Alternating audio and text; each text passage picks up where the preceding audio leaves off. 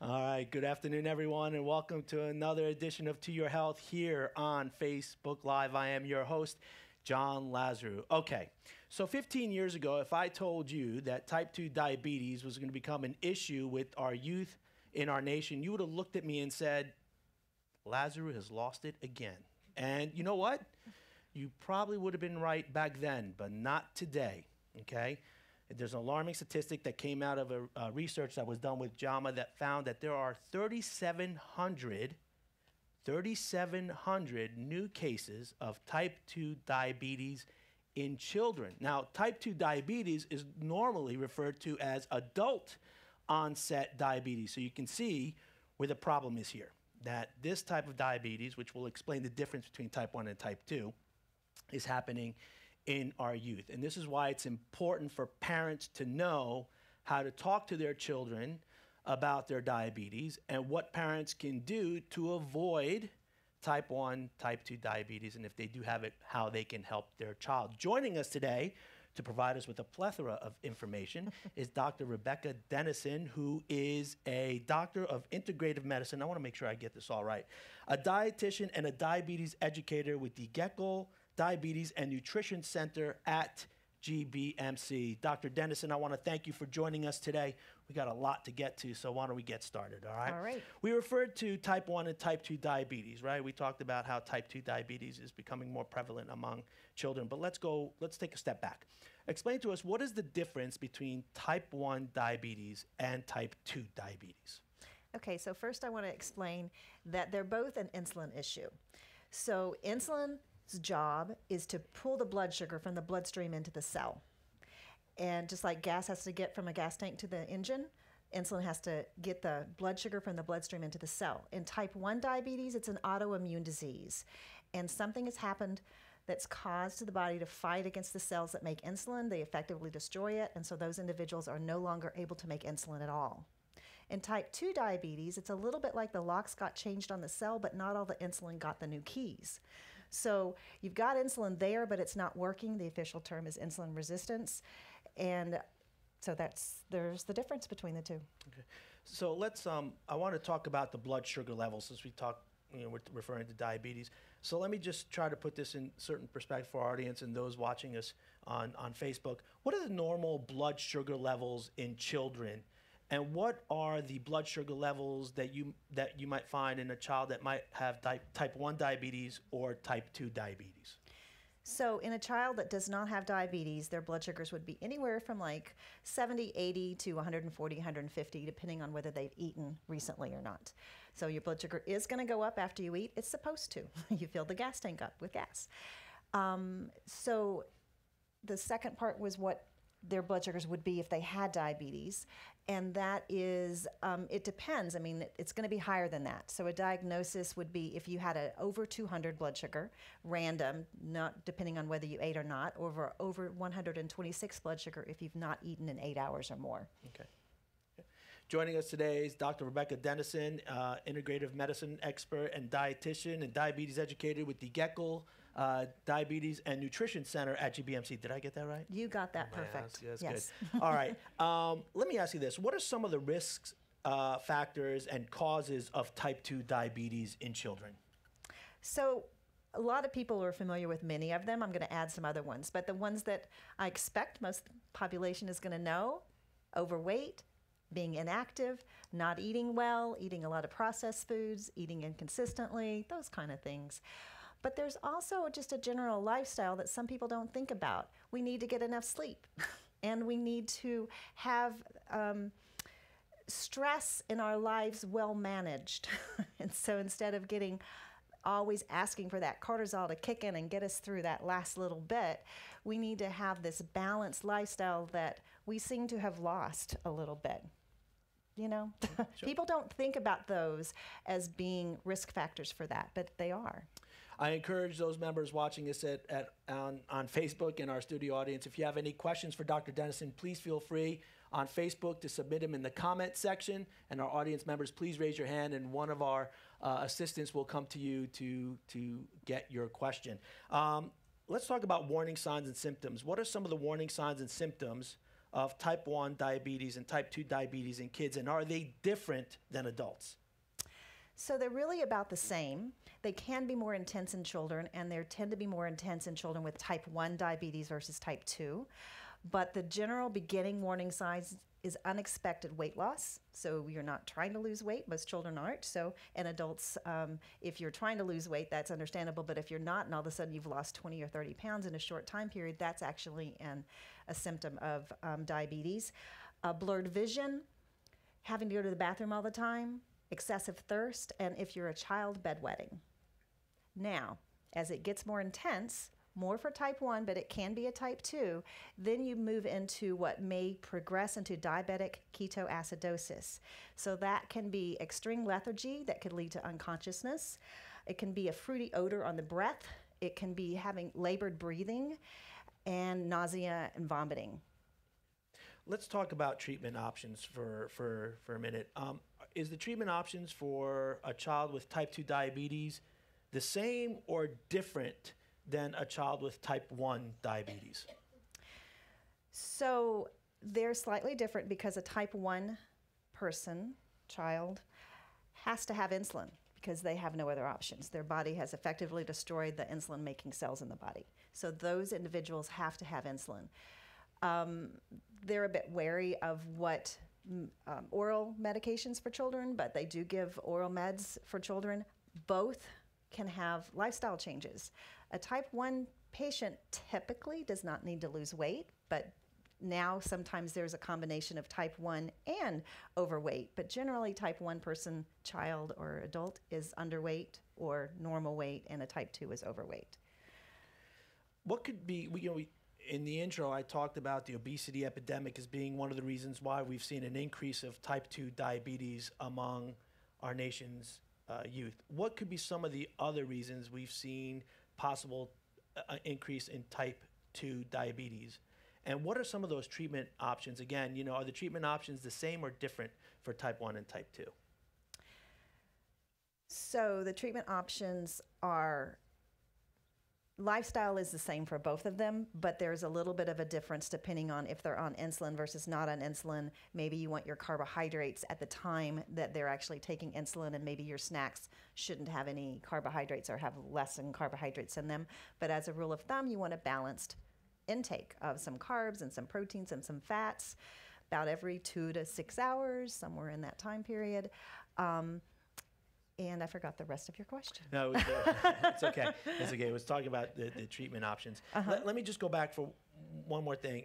Can type 1 or type 2 diabetes in children ever be cured? Is there a cure for that? Can they? Is it the change of lifestyle? They can, I don't want to say make it go away. Can it go away? Or is there a cure? So there is not a cure for type 1 diabetes at this time. There is occasional pancreatic transplants in either a type 1 or a type 2, and some people could call that a cure. And usually, if you got a pancreas that's working, then it would be. But there's a lot of wording out there of they've cured diabetes, the people that have the bariatric surgeries and lost 100 pounds.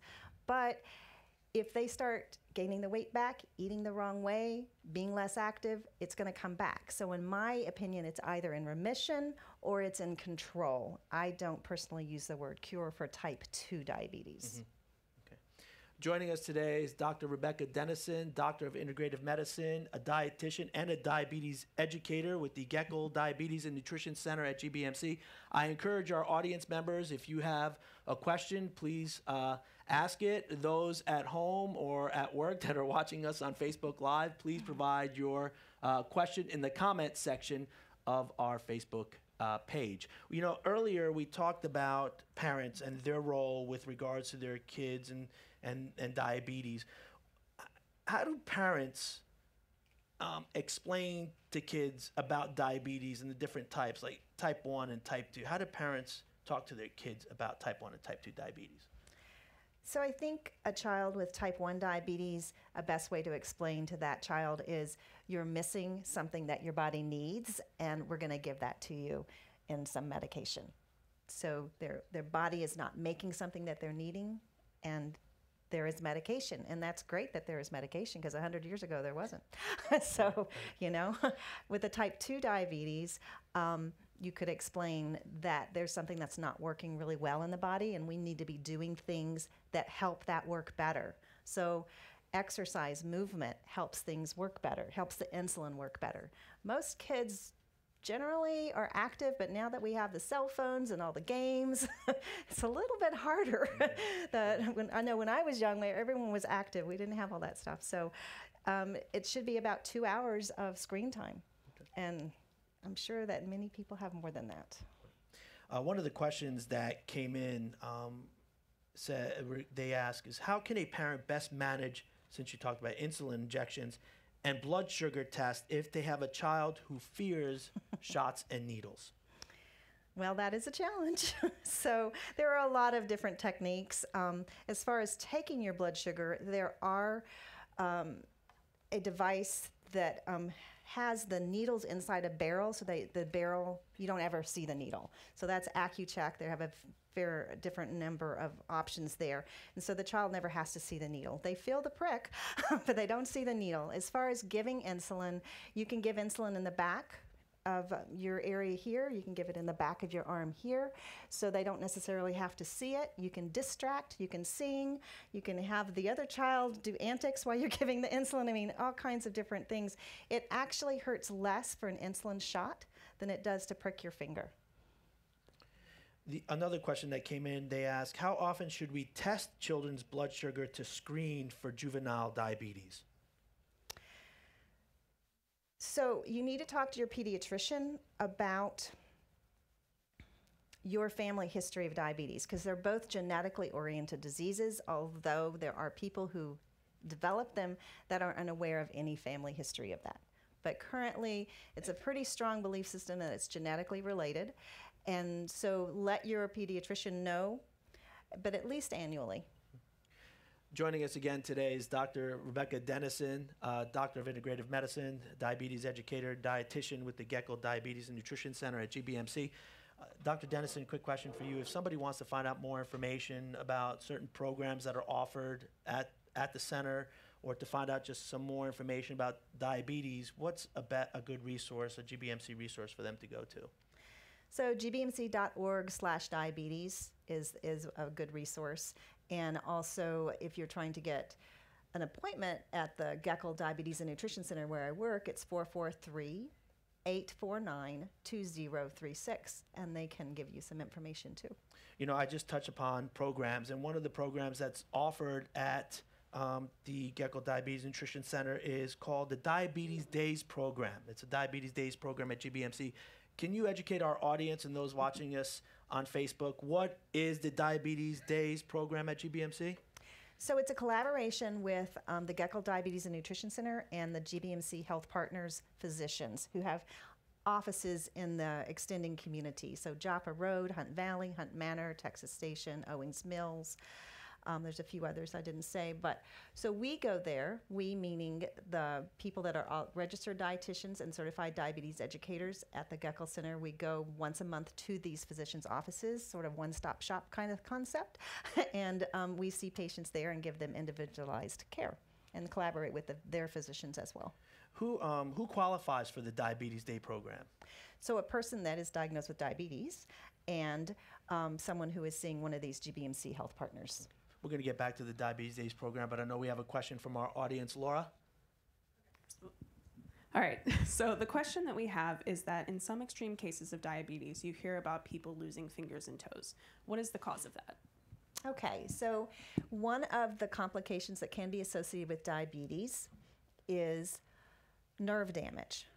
So the longest nerves in the body are in our feet, and the second longest nerves of the body are in our fingers. So there's a lot more known about that these days, and there's better medications these days. So 50, 60, 70 years ago, didn't know as much. But now it's recommended that you see a podiatrist at least annually for a comprehensive foot exam to see if you have any nerve damage. But the challenge can be if you have a nerve damage on your bottom of your foot and you're not looking at your foot, and you can't see that there's a sore there, and the sore gets infected, and you don't see it until it comes around the front, and that's when you have to have an amputation. So careful looking at your fingers and your toes, taking care of them, putting moisture on them, being aware of that, calling your doctor or getting an appointment right away if you have a problem, if you can't fix it yourself. That generally. And then the long term, keep your blood sugars under good control. That helps too. Let me go back to the Diabetes Days program. One of the things that we wanted to ask you was, what are some of the key topics that are covered in the diabetes education classes you all provide? So there are 7 behaviors that the American Diabetes Association has decided through research people need to understand and use to very successfully manage their diabetes and have a healthy, long life. So healthy eating is one of those, being active is one of those, coping is another one, monitoring, taking your medications, problem solving, trying to figure out what you need to do to get a certain thing, and reducing your risk. So that would be seeing the doctors at the right time, getting your labs taken appropriately so that you know if you're getting risk developing. What age group is mostly commonly seen and educated in these programs? So typically we see anywhere from 25 to 75. We do see younger, we do see older, but that tends to be our age range that we see mostly. And the last question that actually came in before our program today, what is the best way to get involved with Diabetes Days if you're new to the community or recently diagnosed with diabetes? So gbmc.org/find-a-doctor, might be find a doc instead, but one of those is going to help you find out a primary care physician. And then as long as they agree that you have diabetes, then you're appropriate for Diabetes Days. But I do want to add that we at the main center at GBMC will see you whether you have a GBMC physician or not. So our main center, we're there Monday through Friday as well. Again, joining us today, Dr. Rebecca Denison, Doctor of Integrative Medicine, diabetes educator and dietitian with the Gecko Diabetes Center at Gecko Diabetes and Nutrition Center at GBMC, joining us today. Again, I encourage you all, if you have any questions, please provide them in the comment section on our Facebook page. And our audience members, please see Laura to provide your questions to her, and she'll do her best to ask them before our show finishes for the day, which we only have a few more minutes. Laura, you do have a question. I have 3, actually. Fantastic. So I'm going to combine 2 of them. So the question is, what helps unlock the cells to let insulin function well? And then what is the best A1C level to have? Okay, I'm going to do the second one first. So normal A1C for someone without diabetes is 4.0 to 5.6. Prediabetes is 5.7 to 6.4, and diabetes is 6.5 or higher. However, the research shows that you just need to keep your A1C under 7%. To avoid all the complications associated with diabetes, partly because when you start getting tighter blood sugar control, you can have some lows too, and the A1C is only an average. So you can actually look like it's good and have a lot of lows and a lot of highs. The other question was how to unlock the cell. So exercise is the best thing. Movement. We are designed to move. We should be moving at least every hour that we're awake. We should be doing a minimum of 30 to 60 minutes a day. The little Fitbits with the 10,000 steps gives us an idea, and a little let us know if you haven't done 250 steps in an hour. And so exercise is good. Keeping that stress level down or well managed, so deep breaths can help tell your body that you don't need the stress hormones to fight or flee. Can be helpful. Getting enough sleep, can't push that enough. That we've got to have a balanced lifestyle where we have some social, we have some things that are challenging our intellect. It could be work, it could be other things. So you have a spiritual or some kind of connection to a bigger thing, whether it be a whatever way you perceive spiritual. So you need all of that to have a healthy lifestyle, which will help the insulin work better. Any more questions there, Laura? Yes, we do have one more. Okay. How does diabetes affect eyesight, ultimately leading to blindness? So when you have high blood sugar, it's a little bit like honey going through your veins rather than water. And so some of the smaller blood vessels are in the eye. And so it's hard to get the nourishment to the eye if the blood sugar is too high. So the best way to prevent eye disease is one, having good blood sugar control as well as you can. Some bodies cooperate more than others, so sometimes that's hard, but also seeing an eye doctor for a diabetes eye exam at least annually. If they perceive a problem, they will tell you to come more frequently. We had a question that was submitted on the comment section of our Facebook page. It says, if your child is obese, can you repeat the early warning signs for type 2 or type 1 diabetes? So the early warning signs for for any type of diabetes is that you have unexplained weight loss that's fast, you have blurry vision, you have extreme thirst, excessive urination, and if you're a child, bedwetting. If those can be things for other things as well, so it's best to go to your physician and have them screened for diabetes. So I'm glad because we only have a few more minutes left on our program today, I want to talk about parents and their role in taking care of their child who's got type 2 diabetes or even type 1. One of the questions that came in is, what are some important tips to parents with children who have been diagnosed with type 2 diabetes? So I think one of the best things is it needs to be a family affair. And the whole family needs to eat healthier and be involved, and especially the adults in the family, because they're the role models. The kids are going to be looking to you to see what you're doing. And the simplest explanation of how to eat is the plate method, where half your plate's vegetables, the size of your fist is carbohydrates, and so a child's fist is smaller than an adult's fist, and the size of the palm of your hand for protein. And again, the child's hand is smaller than yours, so they shouldn't be eating the same portions. And we all need to not do sweetened beverages. We got two more questions. What kind of health complications are children with type 2 diabetes susceptible to? So kidney, eye disease, amputations, heart is the main ones. And so as a person with diabetes, whether it's type 1 or type 2, you need to be seeing your physician regularly so that those can be screened, because almost all of those, you can't fix them once they started to occur. You want to find out right away when they're starting to occur so that they can be fixed. Okay. Well, not gotten worse, sorry. What is the best type of diet for kids with either type 1 or type 2 diabetes? So that would be consistent small portions. We should never be above a scale of 1 to 10, 1 being you're starving, 10 being you're really full, like Thanksgiving Day. We should always be staying around a 4 or 6, and most of us like being 8, 9, and 10. I'll be honest, I do too. So we need to learn better what is hunger and what is fullness. And again, I think we can't stress enough. I want to go back about the vision loss.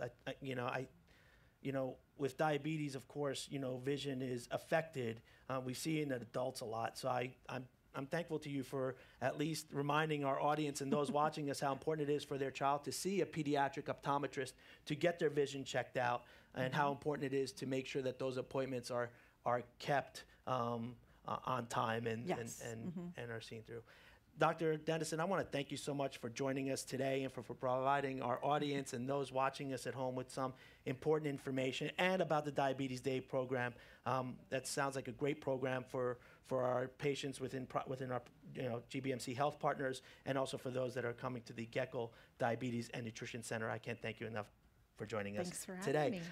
Before we close out, the discussion on diabetes continues with Mary Beth Marsden on Greater Living.